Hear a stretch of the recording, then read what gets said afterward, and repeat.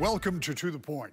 The state legislature, like many of us here in Michigan, are taking a spring break. But lawmakers still have a lot on their to-do list when they get back to Lansing. We talked with Kent County Democratic Representative Phil Skaggs about one big item the legislature will have to deal with when they return, and that is the budget. Representative, thanks for being back. And we were talking before we went on about the difference in the pacing of last year's session versus this year's session. And you had an interesting observation about things that, you know, were kind of uniformly agreed on by Democrats that were taken care of last year. And now you're working, and we'll get to this hopefully later in this segment, on these things that take a long time because you have to get all the input from all the stakeholders. So the timing has changed a little bit, but one thing that remains the same is your first and major priority in many ways every year is to get a budget done. And I know you've got some priorities on that. Could be an interesting year with the budget because last year there was plenty of money to go around, and this year I should point out that the economy of the state still looks pretty healthy, and the revenues are coming in, and that's good news, but not the kind of money you had, not the $9 billion extra dollars you had last year. So talk to me as we enter this process, because it'll really get underway. You've already started and you're looking at it, but heavy lifting and votes probably after the special elections when Democrats presumably will retake that 56-54 majority. Yeah, great to be here, Rick. Budget season has sprung. We've already held hearings in the various committees that I'm on and that others are on. And just taking a look at the whole process, what the governor recommended to us, as well as what some state house priorities are, bringing in stakeholders from everything from roads and bridges to higher education, K through 12, and just taking a big holistic look at where we're at. Obviously, last year, as you mentioned, there was a great deal of federal money that was coming down on us, and we're really proud of the investments that we made in Michigan's people. We did some great work out here in West Michigan, supporting everything from fire stations to Grand Valley State University's new Blue Dot Tech Center, and all sorts of other things, all the way to giraffes at the zoo. So we really invested our communities, and we're proud of that. We're back at it again. Obviously, you know, the votes will take place once we get back up to the full voter-approved strength of 56-54. And we'll be having to make some tough decisions, as always, because there's a great many needs out there in the community. We really want to invest in people, but there's only so much money to go around. So we'll be doing the heavy lifting to make sure that our priorities are the priorities of the Michigan people. You kind of represent the southeast part of the metro area. What are some of the priorities for that area and for elsewhere in the state that you would like to work on in this budget cycle? Well, I think for the areas that I represent, Kentwood, East Grand Rapids, parts of Forest Hills Public School District, these are strong, vibrant communities with a wonderful sense of community and are really focused on public education. So I'm on the School Aid Fund, and we have done really amazing work, I think, in that space. We had the highest per pupil funding in the history of the state of Michigan. We fully funded special education for the first time in history, even though we had long been under a court order to do so, but we were finally able to do it this year. We funded transportation. We funded increased funding for at-risk students. And then, as many parents now know, we funded free breakfast and lunch for every public school student. So those were programs that we were able to afford in part because of that federal money that came in. And we really want to focus on making sure that we're able to continue those programs into the future. Something that happened a little earlier that I always think is worth talking about is not only did you have the highest per pupil funding ever, but that is equalized now, and that all schools are participating equally, which for a long, long time they were promised, but it didn't happen. So now when you talk about highest per pupil funding, that's to every school district in the state, and that's important. I tell you, we were big winners in that last process because it was a lot of school districts in West Michigan that were disadvantaged on per pupil funding. It was the same thing for higher education funding. Grand Valley State University was one of the 3 lowest state universities that got state funding, and now we've equalized that as well. So all across the board, we're getting our fair share, and you can rest assured that the West Michigan delegation is going to continue to make sure that our voices are heard and that we get our fair share of the tax dollars that we put into Lansing coffers. There'll be plenty to talk about in the budget, and there'll be more time to do it, and hopefully we'll have a chance to get another conversation before we get to about the 1st of July, when I anticipate that will be wrapped up and sent to the governor, because a whole bunch of your colleagues are going to go back to their districts and do some campaigning because it is an election year. But I want to move on to something else. We've talked about in the past, but you're still working on it. And we saw an ugly, unfortunate representation of it right here in Grand Rapids, and that's exploitation of child labor and child labor laws. I know you have and are still working on that. What are you trying to accomplish, and where are you in the process? Well, as you mentioned, around a year ago today, we had an expose in the New York Times about children that were being exploited, both U.S. citizens and documented immigrants that were being exploited by unscrupulous employers. We have very strong labor laws here in Michigan that we can all be proud of. The problem really is that we don't have sufficient penalties to lead to deterrence, and we're not always aware exactly where these teenagers are working so that we can check in on them and make sure that they're not working too many hours, too late at night, in hazardous or dangerous conditions. So 2 bills that I'm working at. One increases the penalties for violators of our child labor laws.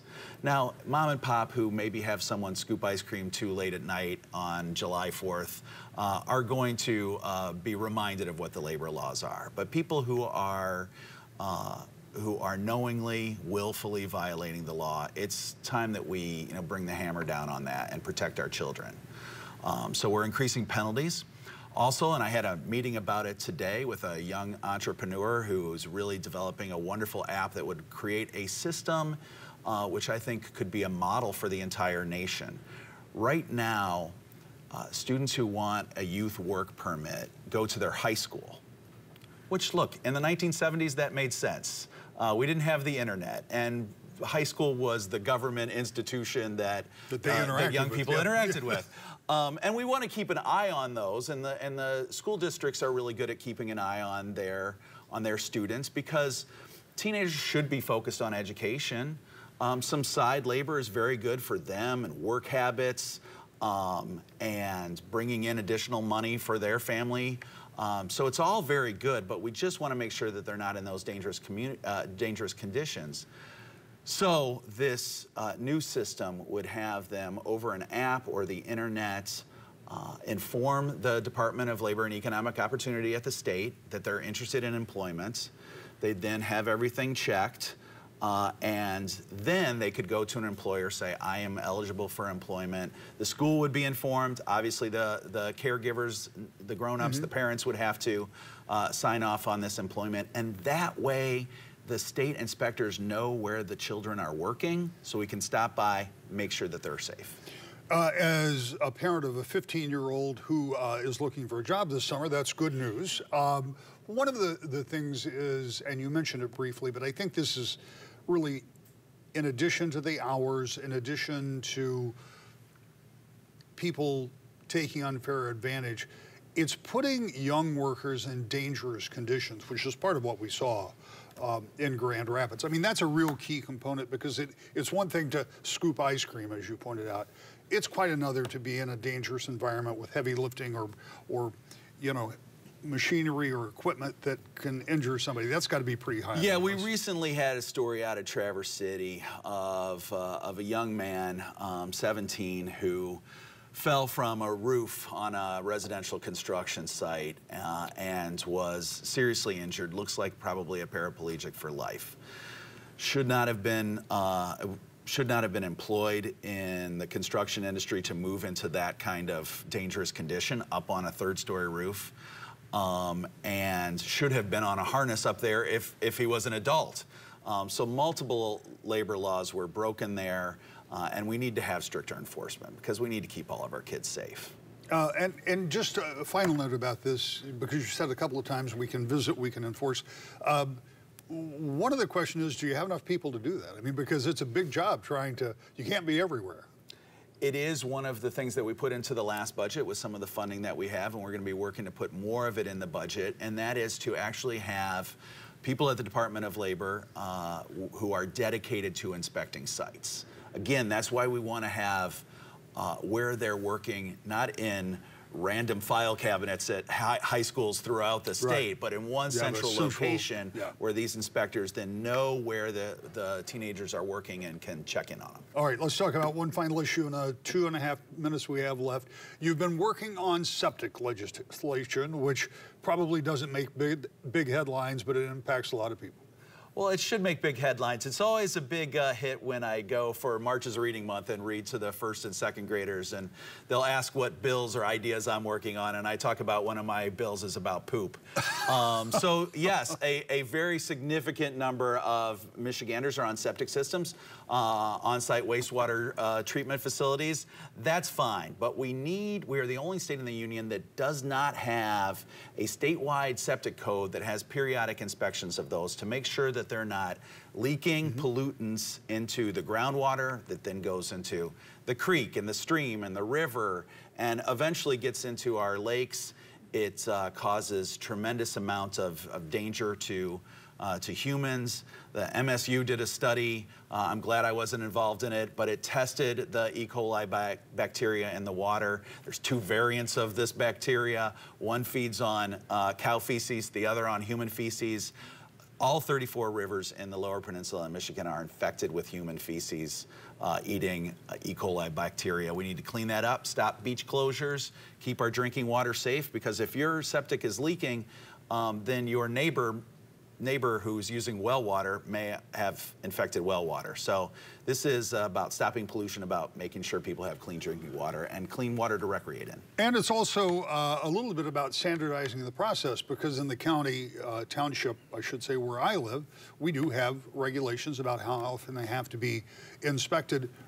In the township I lived in previous, as far as I'm aware, there were no such regulations, so it's kind of a patchwork of how things are being taken care of. Yeah, we definitely don't want to have a patchwork system. Here in Kent County, we don't have any inspection, and we are a growing community spreading out beyond the water sewer infrastructure of our municipalities, and that's where we're getting more septics. So a uniform system where we have uniform licensing, uniform regulations for what an inspection is, how often it should happen, will make a lot more sense in dealing with the issue of beach closures and unsafe drinking water. Representative, as always, it's nice to have you. Come back, we'll talk about budget as we get closer to the season. Call me anytime, Rick. All right, thanks. Republican Representative Brian Posthumus says it's time to start looking at the state's revenue with a critical eye, and his idea would be to let taxpayers keep more of their income. Representative, it's great as always to have you back, and I don't know how long it's been. It hasn't been that long, but something caught my eye in the past couple of weeks, and it was a release that your office sent out, and it talked about doing away with income tax. And I said, well, wait a minute. And I went back and read it again. You deal with the idea that we had an income tax reduction of 0.2%? Yep. And that was for the year when the revenue exceeded the growth limit that the legislature had put in play. But after rulings by a number of different individuals and courts, that went away for this year and is back up to, we're at 4.25, right? So with all of that said, we're paying 4.25%. One of the things you talked about in that release is you would like for that reduction of 0.20 to remain. Yep. Yeah. So what does that do to the budget? Well, I think there's a couple things. Number one, I believe that we should be looking at how our state government is funded as a whole. Do we actually need the income tax at all? But at a bare minimum, why are we increasing our income taxes from what we paid in 2023? We should keep them lower and then look at the overall picture, and can we get rid of them? What does that mean, dollars and cents wise? Do you know what that is? From the standpoint of removing it entirely? The 0.20, what is that? Not enough to make a difference for the state government. Look, under Governor Whitmer, our state budget has grown by over 40%. We give billions of dollars in subsidies to Chinese companies, to mega corporations. Why not put a little bit of that back in the pockets of everyday Michiganders? When you talk about, and I don't want to get too far away from taxes for a minute, but you bring up investments in the economy and building new jobs and those type of things that the governor has talked about. Yeah, the Republican Party and some of the leaders in the party have been pretty critical of how the governor has gone about this. Do you think, and this is separate from the tax issue, but do you think it is important for Michigan to invest in businesses to attract them or keep them here? Or is that a function of the market driving the need and desire for those companies to be? So first of all, as general theory, I believe that we should be looking at a free market approach. That being said, I think right now, as long as other states are investing heavily in economic development, we can't, and they are. We can't not do that. We have to stay competitive, and we have to be investing in, as a state, in economic development. But as long as the government's definition of a return on investment is, if I put in $1, how many dollars can I match in private investment? That's not a return on investment. That gives no indication as to whether or not a business is going to be successful. As long as legislators are required to vote on economic development without seeing an economic impact study, like it's doomed to fail. So we have to, if we are going to be participating in that, we actually have to take a sensible approach to it. All right, let's get back to income tax. Okay. So it's two different things. One is, keeping the 0.20. Yep. But taking the 4.25 Yep. and doing away with it, I suggest would leave a big hole Yep. in the general fund. And you would have two choices. Find another revenue source or cut. What would you do? Well, right now, we're in the process of casting a vision. I believe that Michigan is in need of leadership that casts a vision of where we can go as a state. And so I'm casting the vision of the idea of, all right, how do we fund our government? Is an income tax the right way to do that? I don't think it is. I don't know that it is. Look, the governor announced the recent population commission. Well, the top 5 states in the country that are growing, all 5 of them have a lower income tax than us. All 5 of them. Some of them don't have any income tax. Maybe rather than reinventing the wheel, we take a look at what some of those states are doing. And so it comes down to, all right, do we cut the budget? There's plenty of room there. I mean, look, our budget was $81 billion, I believe, last year. Pennsylvania's was in the low 40s, and they're bigger than us. So, all right, that's one place that we can start. Another place that we can look at is, why are we giving billions upon billions upon billions of dollars to Chinese corporations and mega corporations? Maybe we don't do that. Then that frees up the opportunity to reducing the income tax or getting rid of it as a whole. Well, I appreciate the fact when you talk about those investment, and that's kind of a nebulous thing. You say we're not going to spend those billions of dollars, but there are other billions of dollars that you're going to have to account for. Right. And so what is it generically that you would look at? You've seen the budget, you've dealt with the budgets. Yep. What is it generically that we are spending money on that Pennsylvania isn't? And where are we not getting a return on our investment? Because nobody wants to say cut the school aid fund. Yep. Nobody wants to say cut higher education. Nobody wants to say cut anything. Exactly. And it doesn't matter whether you're Republican or Democrat, you don't want to cut things, but you're going to have to. So where does that happen? This is a long-term vision that we're putting out there, and we're going to put together a work group to take a look at, the ins and outs of it. So the short answer is, I don't know yet. I don't know. We need to look at it, though. But if somebody doesn't step up and say, hey, maybe this is possible, then it's never going to get done. You have to start somewhere. You said a couple of times you're trying to help create a vision. And as I sit here and think about this, if you do kind of throw out the norms and start thinking of a new way of doing things, is it possible that you sit down with members, maybe like-minded, maybe not, in your own party, maybe younger members, such as yourself, maybe members from across the aisle, and talk about this kind of thing? Yes, yep, absolutely. It'll be conversations with a lot of people, whether it's on my side of the aisle or the other side of the aisle. I think it's going to be a little bit more difficult to have those conversations with people in the Democrat Party because their style of government necessitates a larger budget, necessitates higher levels of taxes than typically what the philosophy of conservatism does.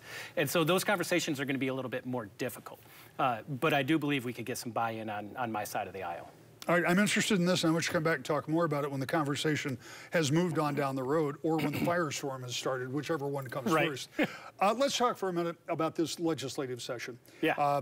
I had this conversation with a number of your colleagues, both sides of the aisle, but it is hard not to recognize and talk about the fact that the stark difference between 12 months ago and now is amazing. I think I said at some point, maybe in last week's show, that the legislature is off to a slow start, but compared to the year before, anything would have been a slow start because it was everything all at once, big stuff moving all at the same time.